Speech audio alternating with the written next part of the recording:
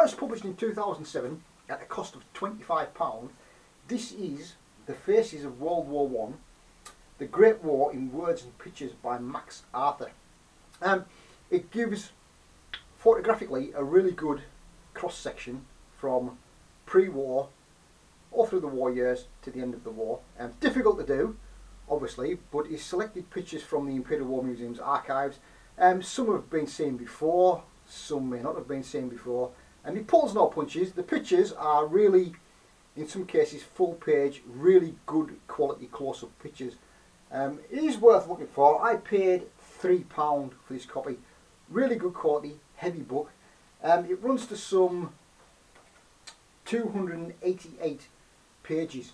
As I say, World War One being World War One, there are some very graphic photographs in it. I've earmarked one particular favourite photograph, which will strike a chord with many military collectors inside. It's a really good picture. It's a very well-known picture as well, but I have earmarked it, so I'll have a flick through the book. The blurb inside reads, "For the Faces of World War One, Max Arthur has delved into the extensive photography archives of the Imperial War Museum and other important historic collections and brought together a unique pictorial testimony. Extracts from his recorded eyewitness accounts provide a moving commentary to these extraordinary images, many never seen in print before," but quite a few of them have. "The Faces of World War One portrays late Edwardian Britain before the nation was plunged into war. The images tell the story of the conflict from the events of Sarajevo in 1914, which triggered the outbreak, through the slaughter and suffering in the trenches, the final armistice and the soldiers' return. We see not just the British and Allied troops, but the Germans, whose conditions so mirrored that of the men set against them. They endured the same hardships. They too lived daily with death, depended on their comrades and longed for their homes. This photographic milestone portrays all aspects of the war at the front, the fear, futility, humour and pathos, and the experiences of those left at home." And it is a really, really good book. There's some really nice black and white studies of German troops as well. So we'll take a look through this one.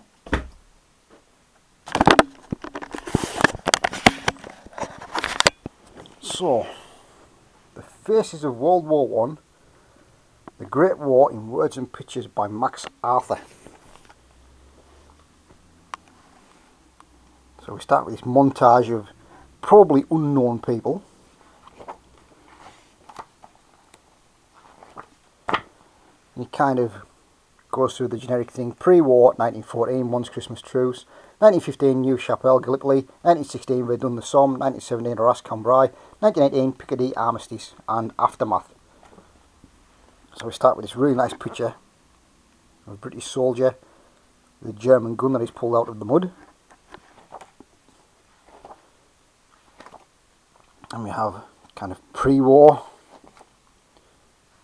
kind of everyday life in Britain. And when they say the good old days, I mean, you wouldn't want to go back there for anything. That's the good old days in a British kitchen, getting washed in front of the fire in a tin bath. I can well remember my mum and dad talking about these days. I certainly wouldn't want to go back there.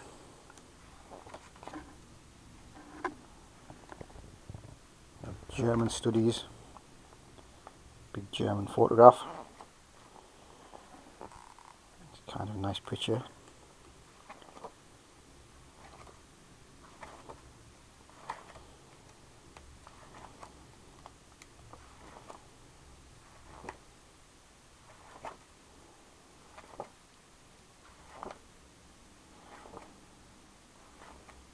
In 1914.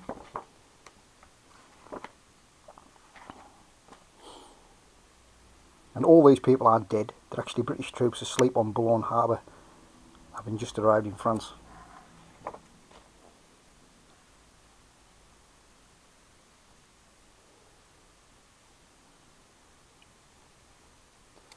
There are some British soldiers newly arrived in France.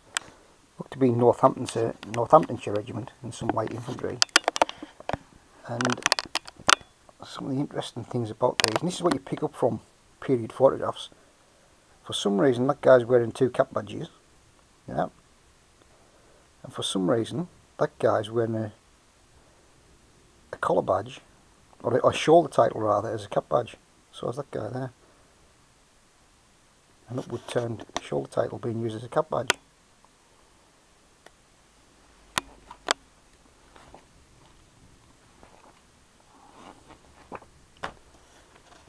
A dead German soldier from the first Battle of the Marne.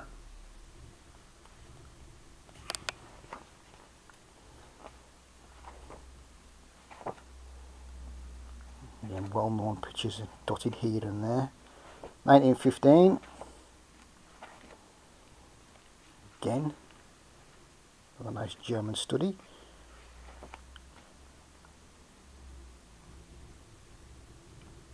New recruits at Bermondsey in London.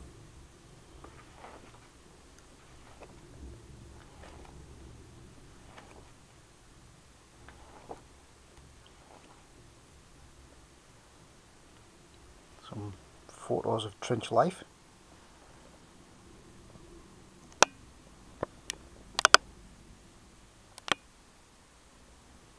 Both German, British.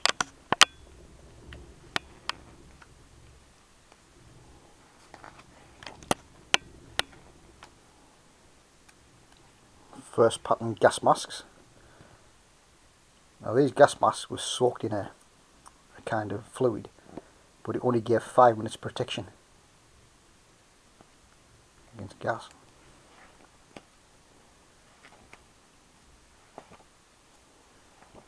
And you have Gallipoli. Then went to 1916.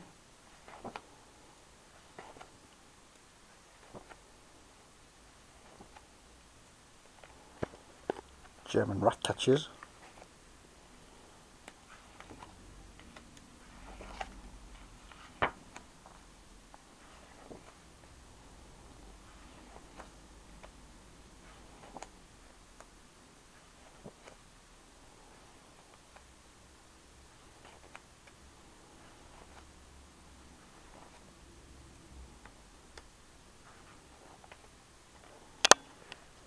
The 13th Royal Fusiliers celebrating with various souvenirs that they've purloined.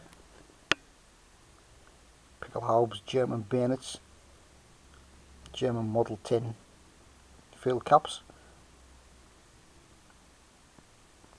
A couple of French soldiers in there as well.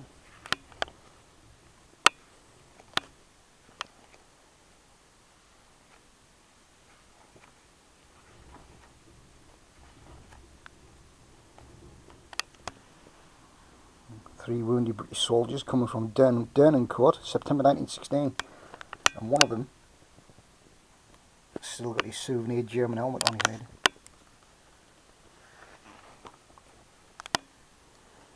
These are dead horses being thrown into an open pit.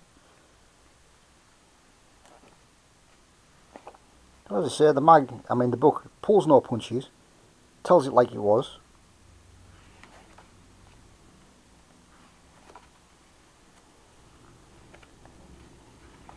(1917).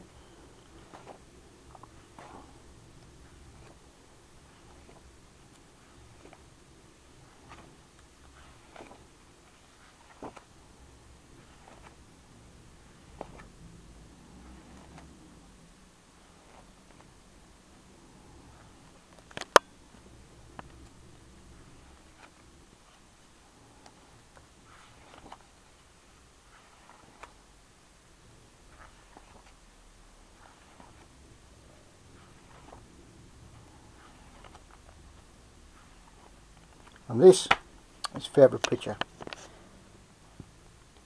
This guy is John Barney Hines, an Anzac soldier after the Battle of Polygon Wood. Now known as the Souvenir King, says the blurb down there, known as the Souvenir King, he was born in Liverpool of Irish descent. He served in the Boxer Rebellion in China before seeing action in the Boer War. He then emigrated to Australia, where at the outbreak of the Great War, despite being aged over 40, he succeeded in joining the army. Once at the Western Front, he refused to use a rifle, preferring to carry 2 sandbags full of hand grenades. As a result of his penchant for taking items from German corpses, the Kaiser placed Heinz on his personal wanted list. Nevertheless, he survived the war. So this is Heinz with all his souvenir German items.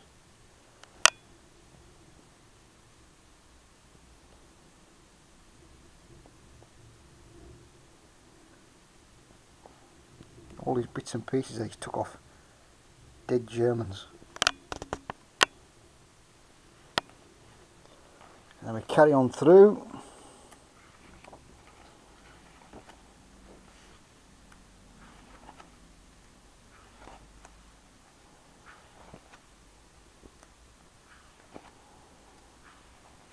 Into 1918, the German spring offensive. And a supposedly head-on combat photograph showing the action of a German about to hurl a stick grenade. Supposedly taken at Villers-Bretonneux in April as Hindenburg's 18th Army overran Allied lines near the Somme. But is it real or is it posed? Because that's the close-up, and what the publishers of the book may have forgotten is later on in the book the same picture appears there. Look.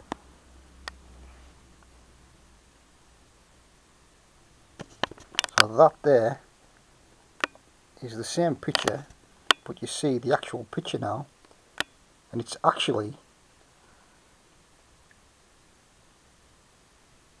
I think it's a training picture with French dressed as Germans. I don't think that's an actual combat picture. And here we have the 1st American dead, the US Pioneer Regiment, March 1918. The negatives had the faces scratched out on them. But lying right there is a Lewis gun.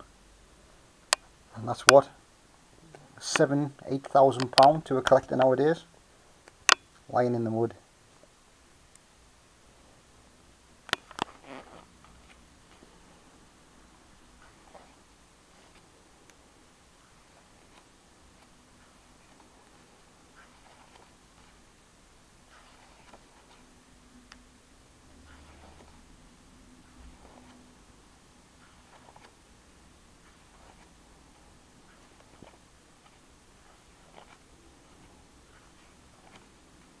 This is the armistice.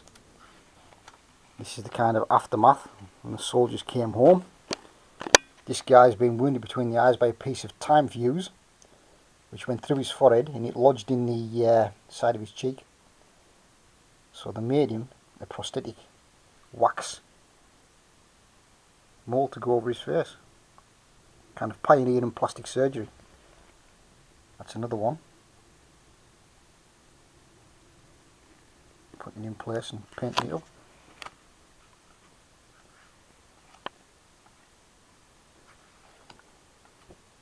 And this is, these men fell at the edge of a wood near Nananvu where they lay until the following year's thaw revealed their bodies. Then the body of the unknown warrior, which is kind of part truth, part propaganda. Then we have Vimy War Memorial being sandblasted, unveiling of the cenotaph, and it kind of poignantly finishes. The last photograph in the book is this one from 2001. In June 2001, 20 bodies were unearthed near Arras. The skeletons lie arm in arm and are still wearing their boots. They are the men of the Grimsby Chums, perhaps some of the same men pictured in cloth caps on page 41 of this book.